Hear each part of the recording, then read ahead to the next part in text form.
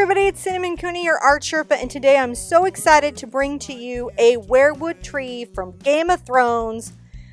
Winter is here and it's time to paint about it. So get your paint, get your brushes, get your Q-tips, and your palette knives. Come back and meet me at the easel right now. We're gonna get our fan on.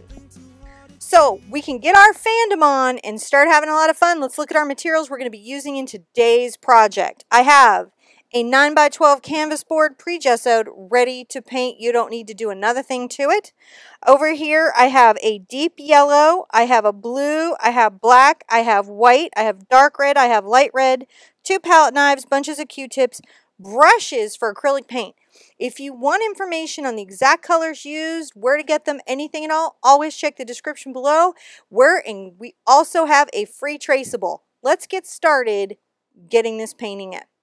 This is a 1-inch wide synthetic bristle brush for acrylic painting. It's not going to hold too much water. I'm going to dip it in my water, drag off the extra, and I'm going to start with my yellow sunlight that is coming in here and impacting in my weirwood. I'm going to load the yellow on my brush, and I'm going to load the white on my brush. I'm not going to try to mix them together. I want them to be a little bit streaky. I'm going to come and add a little black to the mix. And the first thing that I'm going to do is I'm going to make my ray of sun from the upper left angling towards the right, lower right. Just pulling your ray of sun across like this. This is your ray of sun. You want it to be streaky. You want it to be a cloudy day. I'm going to let it be wider at the bottom and narrower at the top. Once I have that in, I can get a little more yellow on my brush and a lot more white. Grab a little of the black again. You can see how I just use it on the edges, barely any. And I'm going to come here and I'm going to pull up the magic glow that you might expect around the weirwood. Picking up all my colors again, just to make sure that there's the hint of a glow. I'm following the angle of my light, and letting it be streaky. That's the goal here. Let it be streaky. When you're happy with that, rinse that out, and we'll get the rest of our winter day in, because winter is here now. Okay, so pull your blue out. Lots of blue. Get your white on your brush.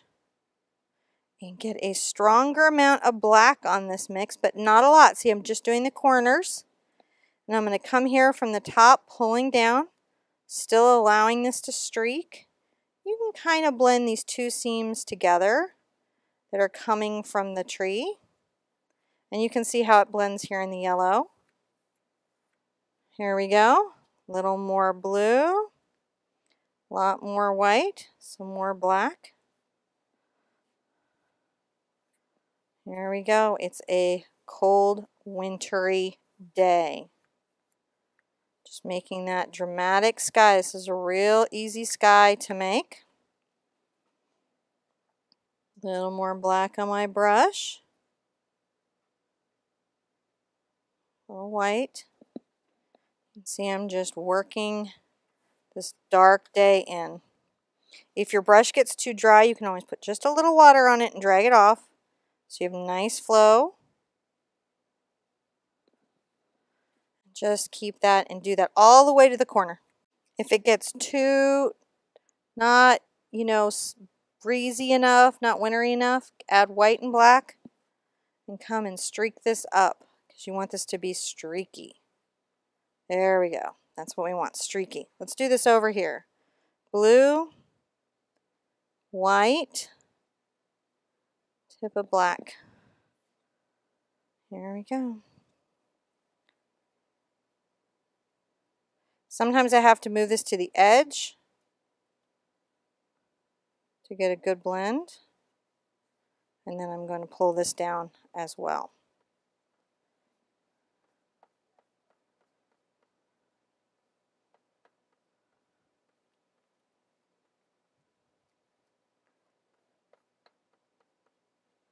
All right. I'm going to wipe off my brush, rinse it out. And I want to take my white paint, I'm going to get it from the other side. My yellow, I just want to make sure that this is streaky. So make sure that this is streaky. There we go. That's perfect. Now dry your canvas so you can use the Traceable to transfer the image on. They have the image here.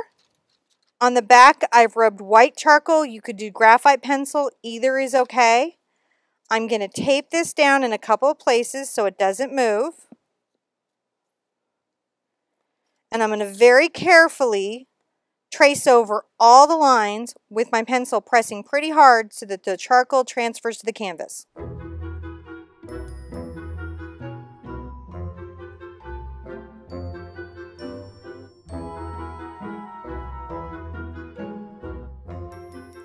Once you have your image on the canvas and you can see all your transfer lines, let's go ahead and paint all of the tree in with white paint because weirwood trees have white bark. All right, I have a number 4 round here. I'm going to drag off the extra water and I'm going to get this in my paint. This is soft body paint like this here. And what I find is that heavy body paint is better for palette knife and soft body paint is better to paint in these kinds of smooth areas for silhouettes. But you use what you have. Paint in all of the tree lines that you have with your white paint. Remember to lighten your brush if you want the stroke to get skinnier. So when I'm pressing it in, it's thicker when I press harder and the line gets thinner when I press lighter. So do this, all of the lines, very carefully painting in twice. Now dry it and do that second coat.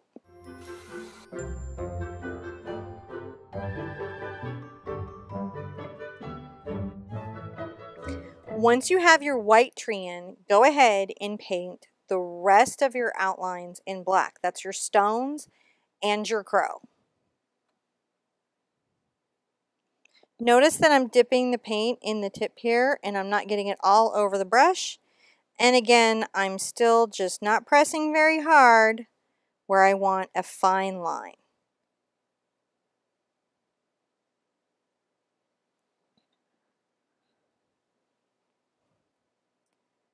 Go ahead and paint this all in black. We'll talk again when we get to the crow.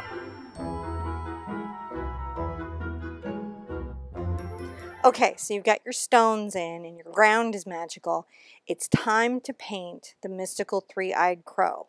So I have a prediction. You're going to be able to do this absolutely for sure. But first, we're going to switch brushes. My recommendation is to switch to a smaller detail brush so that you have better control in these tiny spaces.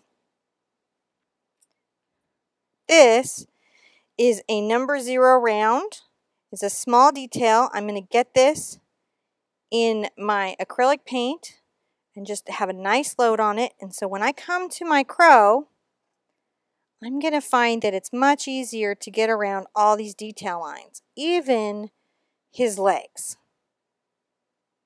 So I can make the teeny tiny little lines that I would expect to have on a crow's legs, right?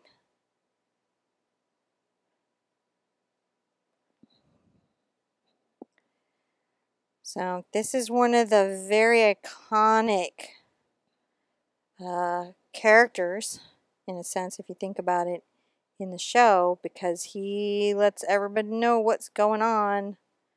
And then they also send all like their terrible news through crows, so it's super important. But this is the mystical one. We're painting him from the side, so we don't actually see his third eye, but it's there. But first, when we go to paint him in, I'm going to just do the tail like this. I'm just going to flick my brush to just sort of imply his tail. And I'm going to do the same here on the wings, and then all the rest in black. I'll come back with white paint after all my leaves are in and he's dry to give him his eyes and his details.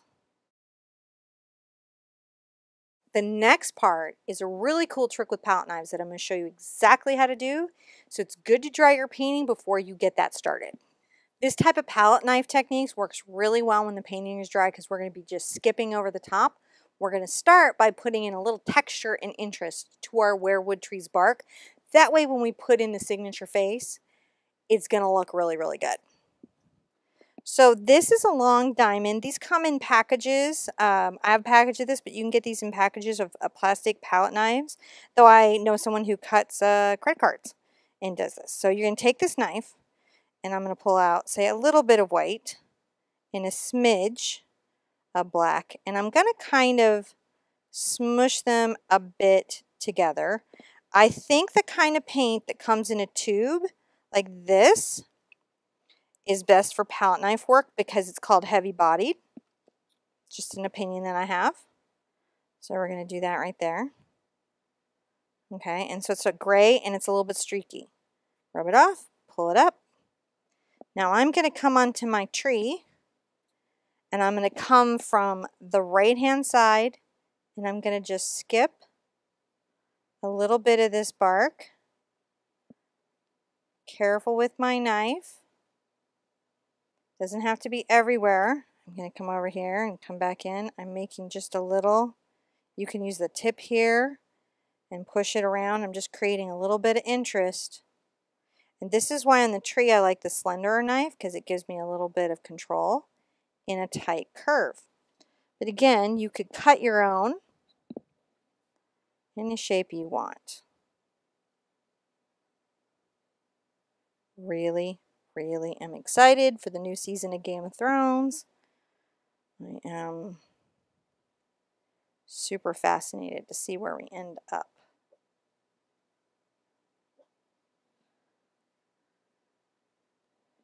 Just adding a little bit of bark. I don't have to go all the way to the ends of the branches because those are going to have leaves on them.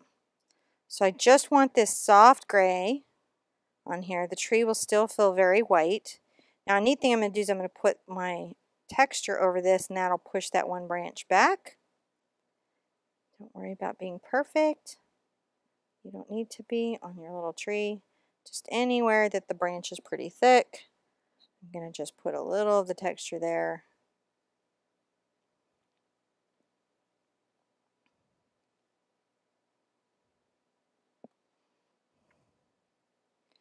Now, while that's resting, I'm going to put snow on my rocks. I'm going to actually use my more diamond-headed knife for that. And I'm going to load it up. Pull it over here. Maybe I'll load it up to the left hand. See, this is the left-hand side of the knife. Because I'm going to try to say that the snow is coming in this way. And I'm going to move my board so I'm comfortable. I'm going to come on the edge. And I'm going to just let this skip, creating the stone by where I'm just lightly touching the knife to the canvas. See how that just creates the snow? I'll come up between the roots, but just a little bit, just moving and pressing around. See? I'll load up to the left-hand side again. I don't want to get too close to the roots because then they won't show up as well. So you want to put a little snow, but you don't want to take out the dark values. Let's put a little snow in there. There we go. It's all snowy bank, right? I'm pressing sort of and scumbling around. You don't need to be precious with your palette knife. Not putting a huge amount of paint. Where it leaves the paint, it looks like snow's hit the rocks. And it just takes very, very little. Maybe put a little bit there, but not much because we want that dark value. So now we have all of our rocks have snow.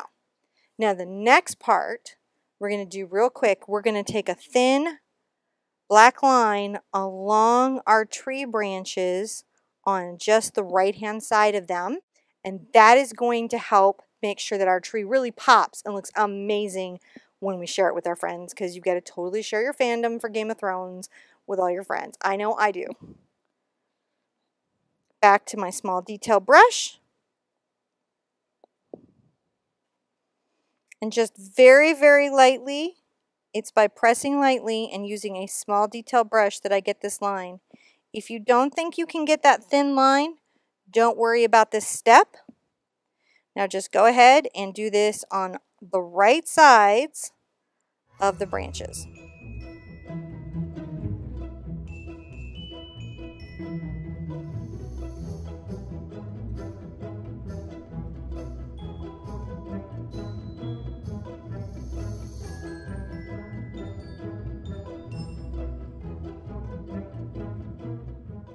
Now right here, you're going to switch where your shadow is because the light's coming down, and go on the bottom sides of these branches. Now you've created intense winter lighting. Let's put the finishing touches on our crow with white paint. So I'm going to get my white, and I'm going to put that just on the tip of my brush. And I'm going to come here, right into his head, and I'm going to make a little circle for his eye. Then just put a dot in for reflection. Just a little dot for reflection. I come here, make these little hash strokes. This is the feathers for his wings. Maybe just a couple on his tail. Just showing that he's a little bit fluffy.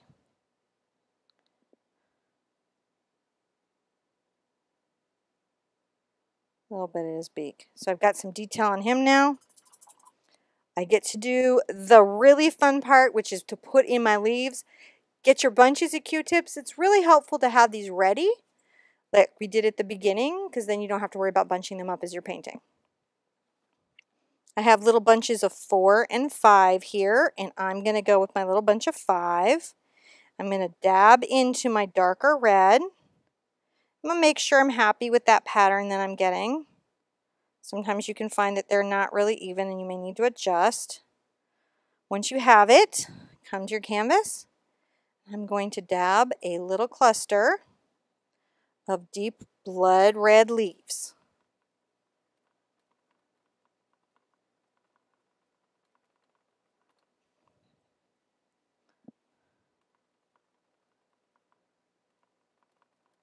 Bring these down here in this little bunch.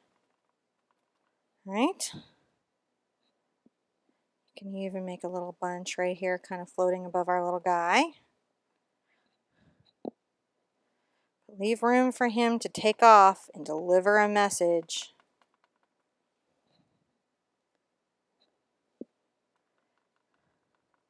The other reason it's nice to have bunches of Q-tips is just in case yours are furry. I include my exact brand and everything in the description.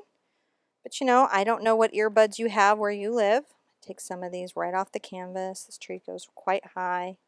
And maybe put some of these in front of a branch. Right? You're just wanting to do the stark red leaves of the were tree. We know a little bit more about these trees now, so you kind of know why it's a bloody tree, which is sort of freaky, but when you're saving the world from a zombie horde, it's super busy. Who knew GOT was going to go Walking Dead up in here? All right. And keep going. With my dark red, I'm making a nice tree shape. You can see me pressing it out, making little clusters, bringing a little cluster down. Sometimes I might come up in front. So make sure that this is nice. You know, you might paint out a branch, you might leave it open. It just depends on your preference for your tree, how you want your were tree to deliver the news. Now, I'm going to get my other bunch of Q-tips and get my brighter red to create the sunny highlights on my tree. Here we go, dipping, dipping, dipping. This is my orange red. It's much brighter than the other. And I'm going to come make these little clusters. I imagine sunlight hitting the tops of these. See that? And it's the balance between the light and shadow that make this work. I guess that's sort of true in Game of Thrones. It's the balance between the light and shadow. I'm trying really hard not to talk about storyline points just in case somebody's going to come paint this with me, because I don't want to ever do a spoiler on any story that's as good as Game of Thrones, because you never know when someone's going to start watching and then realize they got to paint a were tree because they love it so much. I don't want to ruin the story. And if you're R.R. Martin, thank you very much for the lovely, lovely world. It was a lot of work and I really appreciate it. I don't know why you would be doing a painting party style painting of your painting, but maybe you would. Just dabbing my Q-tips. Just dabbing my Q-tips, having fun. Almost done. Now I'm going to put in my face. All right. You just take this to a point you're happy, right? I feel pretty good about my were tree. It's a fairly mystical tree, but it's not going to be fully there till we put in a face. Of course, you can go back with your Traceable and use graphite to get the face on, because your Traceable will have a face on it, but I'm also going to show you how you can paint it in if you want to freehand it in. So I'm going to take my black paint just on the tip of my brush, and I'm going to come right up here into this midpoint of the tree, and I'm going to sweep in a little curved line that angles down, and another little curved line that angles down.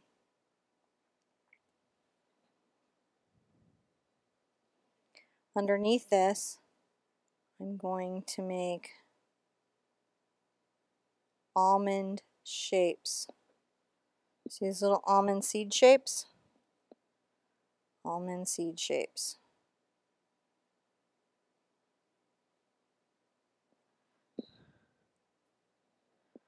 Now, down from here, I'm going to make a little kind of partial circle. And I'm going to come over and add a little dewdrop over to the right. Add a little teardrop shape to the left. I'm going to bring down a couple of lines from the corner here and fill those in. Wipe this off in case it's getting gummy. Then down from this, I'm going to very carefully make an upper lip and a lower lip, and I'm going to leave that just gray right there.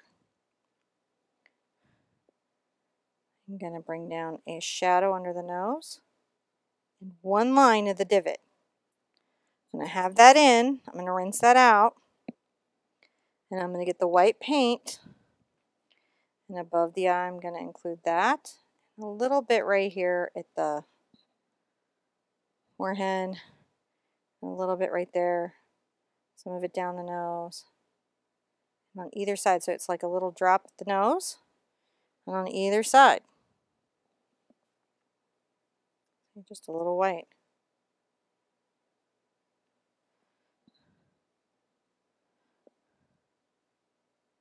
Just a little bit. Now I like to make a little gray, which is just black and white together. And come under here and make, these are slightly, not as dark as the eyes, but not as light as the bark. A little bit of dark circle under these eyes to make this being sad. Bring this down. Sad. Sad. Things are not good in the weirwood world. The last trick, dry the painting, and then we're going to make the eyes bleed. Painting's dry. Let's do our tears.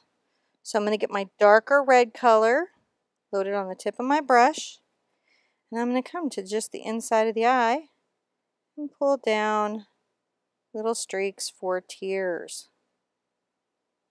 There we go.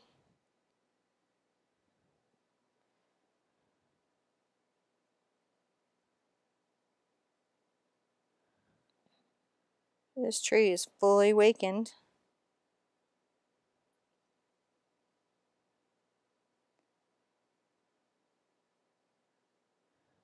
Its magical properties realized. All right, I'm going to get a little red on my brush, and I'm going to come right here. Now I'm going to make my mark. You can make yours. I wish for you that your favorite character survives this season.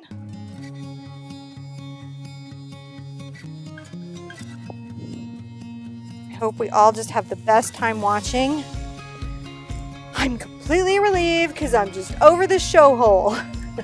Be good to yourselves, be good to each other, enjoy your fandom in any way you can. I love painting this with you today. I want to see you at the easel really soon. Bye-bye!